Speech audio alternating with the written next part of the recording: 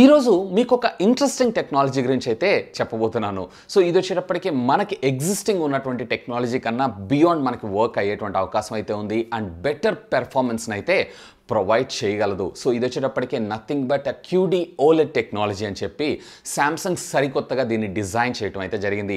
So ఇది శాంసంగే కాదు, TCL company కూడా డిజైన్ చేసింది. వీటికి సంబంధించినటువంటి ప్రోటోటైప్స్ని కూడా మొన్న జరిగినటువంటి CES 2020లో అఫీషియల్గా షోకాస్ట్ చేయడం అయితే జరిగింది.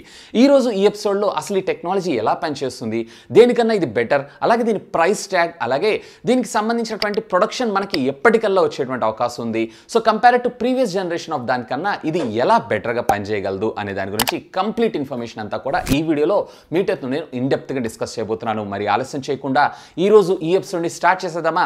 Hi, this is Vasu again signing in. Welcome to my channel Vasu tech vlogs. Friends, ఇప్పటిదాకా మనం చూసినటువంటి టెక్నాలజీస్ అన్నీ కూడా మనకి LCD చూసాం, అలాగే LED చూసాము, అలాగే QLED టెక్నాలజీని చూసాము, అలాగే OLED టెక్నాలజీని కూడా చూసాము. సో ఇది వచ్చేటప్పటికి మనకి LCD LED టెక్నాలజీ కాదు, వీటి బియాండ్ అంటే ప్రీమియం ఫ్లాగ్షిప్లో ఉన్నటువంటి కేటగిరీస్ యొక్క రెండు టెక్నాలజీతో హైబ్రిడ్తో దీన్ని డిజైన్ చేశారని మనం చెప్పుకోవచ్చు. అంటే ఇది వచ్చేటప్పటికి QLEDకి OLEDకి మధ్యలో ఉండేటువంటి టెక్నాలజీ అండ్ ఈ రెండింటి యొక్క కొలాబరేషన్తో, ఈ రెండింటి యొక్క టెక్నాలజీ ఫార్ములా తోటి దీన్ని డిజైన్ చేశారని మనం చెప్పుకోవచ్చు. సో మొదటిగా మీరు ఇక్కడ చూసారంటే QLED టెక్నాలజీ. సో ఇది వచ్చేటప్పటికి మనకి బెటర్ కలర్స్ని, బెటర్ బ్లాక్స్ని, బెటర్ వ్యూయింగ్ యాంగిల్స్ని అయితే ప్రొవైడ్ చేయగలదు కంపేర్ టు ద LCD కన్నా, LED కన్నా. ఇకపోతే మీకు దీనికన్నా OLED టెక్నాలజీ ఇంకా బెటర్గా ఉంటుంది, కానీ ఇది కాస్ట్ అనేది చాలా హెవీగా ఉండడం జరుగుతుంది. సుమారుగా 55 ఇంచెస్లో మీరు ఒక స్మార్ట్ టీవీని పర్చేజ్ చేయాలంటే 2 లక్షల పై మాటే అని చెప్పుకోవచ్చు. ఇకపోతే శాంసంగ్ ఈ రెండింటి మధ్య ఒక హైబ్రిడ్ టెక్నాలజీని అయితే డిజైన్ చేసింది. దీని పేరు వచ్చేటప్పటికే మనకి QD OLED టెక్నాలజీ అని. అంటే QD quantum dot plus OLED technology, రెండు టెక్నాలజీ యొక్క కొలాబరేషన్ తోటి ఈ టెక్నాలజీని అయితే మన ముందు తీసుకొచ్చేసారు.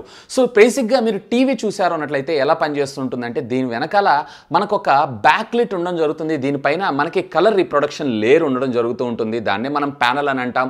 ఇక దీని తర్వాత మనకి సపరేట్ లేయర్స్ తోటి మనం వ్యూయింగ్ అయితే చూస్తూ ఉంటాం. జనరల్గా రెగ్యులర్గా మనం చూసేటువంటి వీడియోస్ అన్నీ కూడా. ఇకపోతే దీంట్లో మీరు చూసారు అన్నట్లయితే ఈ బ్యాక్లిట్ ఏదైతే ఉందో ప్రెజెంట్ మీకు LED కావచ్చు, LCD కావచ్చు, లేదా మీకు QLED టెక్నాలజీ కావచ్చు, ఇవన్నీ కూడా మనకి ఎలా ఉంటాయంటే వైట్ కలర్ని ప్రొడ్యూస్ చేస్తూ ఉంటుంది. ఇందులో అంటే ఎస్పెషల్లీ QD LED టెక్నాలజీలో ఇది వచ్చేటప్పటికే బ్లూ కలర్ని జనరేట్ చేస్తుంది. సో ఇక పైన ఉండేటువంటి ఈ ప్యానల్ ఏదైతే ఉందో కలర్ రిప్రొడక్షన్ ప్యానల్ ఉంటుంది చూసారా, ఈ బ్లూ ద్వారా మనకి ఇండివిజువల్ కలర్స్ని జనరేట్ చేసి మనకి అవుట్పుట్ని అయితే ప్రొవైడ్ చేస్తూ ఉంటాయి. ఫర్ ఎగ్జాంపుల్ మీకు గ్రీన్ కావాలన్న దాని కలర్ కాంబినేషన్ని బేస్ చేసుకొని మనకి ఈ ప్యానల్ అయితే ఆ గ్రీన్ కలర్ని డిస్ట్రిబ్యూట్ అయితే చేయగలదు. సో దీనివల్ల మనకు వచ్చినటువంటి అడ్వాంటేజ్ ఏంటంటే ప్రొడక్షన్ లైన్లో కాస్ట్ తగ్గుతూ ఉంటుంది కంపేర్ టు OLED కన్నా, అలాగే QLED కన్నా కానీ మనకి బెటర్ కలర్స్ని, బెటర్ బ్లాక్స్ని, అలాగే బెటర్ వ్యూయింగ్ యాంగిల్ ఎక్స్పీరియన్స్ని అయితే ప్రొవైడ్ చేయొచ్చు QLED కన్నా కానీ.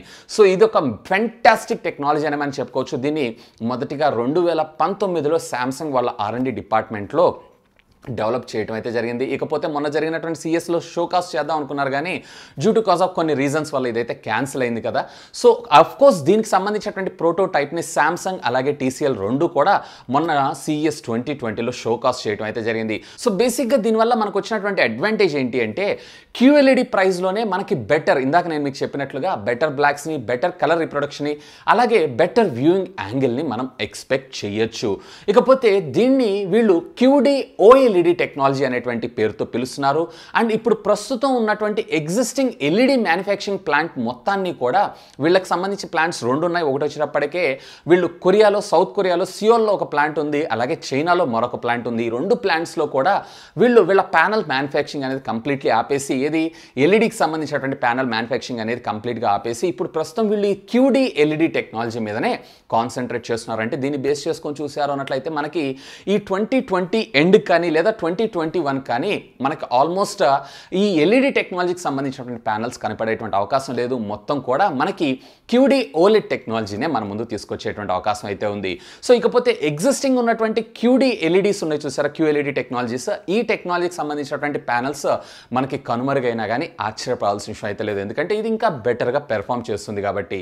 ఇకపోతే శాంసంగ్ ఈ టెక్నాలజీ మీద ఒకటి కాదు, రెండు కాదు, సుమారుగా $10.85 బిలియన్ ఇన్వెస్ట్ చేయడం అయితే జరిగింది. దీన్ని మన ఇండియన్ కరెన్సీలో కన్వర్ట్ చేసి చూసారన్నట్లయితే సుమారుగా 80,000 కోట్ల పైమాట అనే చెప్పుకోవచ్చు. ఇక ఇదే ప్రాసెస్లో మనకి టీసీఎల్ కంపెనీ కూడా ఉందని చెప్పుకోవచ్చు. ఆల్రెడీ టీసీఎల్ కంపెనీ దీనికి సంబంధించినటువంటి ప్రోడక్ట్ని షో కాస్ట్ చేయడం కూడా జరిగింది. సో దీనివల్ల మనకేమవుతుందంటే క్యూఎల్ఈడి ప్రైజెస్ అయితే ఏం డ్రాప్ కాదు, క్యూఎల్ఈడి ప్రైస్లోనే మనకు రావడం జరుగుతూ ఉంటుంది. కాకపోతే బెటర్ క్వాలిటీని అయితే మనం ఎక్స్పెక్ట్ చేయొచ్చు. OnePlus కంపెనీ ఆల్రెడీ మనకి QLED టెక్నాలజీలో తక్కువ ధరలో సుమారుగా 70,000 రూపాయల్లో వీళ్ళ ప్రోడక్ట్ని అయితే లాంచ్ చేశారు 55 ఇంచెస్. అండ్ అతి త్వరలో రియల్మీ కంపెనీ కూడా వాళ్ళకి సంబంధించినటువంటి QLED టెక్నాలజీకి సంబంధించినటువంటి 55 ఇంచెస్ స్మార్ట్ టీవీని అప్రాక్సిమేట్లీ 50 నుంచి 55,000 రూపాయల మధ్యలో లాంచ్ అయ్యేటువంటి అవకాశం ఉందని చెప్పి ఒక రూమర్ న్యూస్ కూడా రావడం జరిగింది. సో బేసిక్గా మనం ఈ స్మార్ట్ టీవీస్ని కూడా ఇదే ప్రైస్ ట్యాగ్లో ఎక్స్పెక్ట్ చేయొచ్చు. కాకపోతే మనకి శాంసంగ్ నుంచి వస్తుంది కాబట్టి మేబీ 70,000లో కాదు 80,000 రూపాయల్లో ఎక్స్పెక్ట్ చేసేటువంటి అవకాశం ఉంది. లేదా గేమ్ చేంజ్ కోసం శాంసంగ్ ఇదే స్మార్ట్ టీవీస్ని 50,000 రూపాయలు తీసుకొచ్చినా కానీ ఆశ్చర్యపడాల్సిన విషయం లేదు, ఎందుకంటే అక్కడ శాంసంగ్ ఏదైనా చేయొచ్చు. ఇకపోతే ఈ ప్రొడక్ట్స్ అన్ని మనకి అవైలబిలిటీ విషయానికి వచ్చారు అన్నట్లయితే 2020 ఎండింగ్ కల్లా ప్రొడక్షన్ లైన్లోకి వచ్చేటువంటి అవకాశం ఉందంట.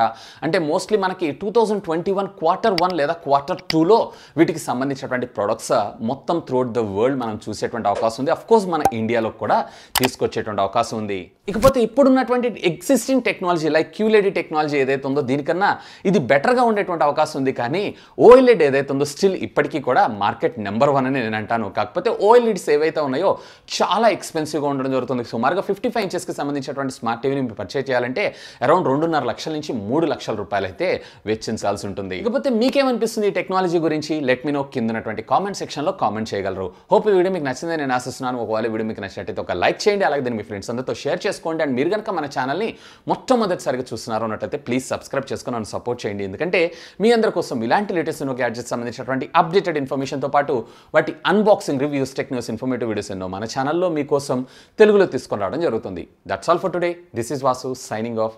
Have a great day.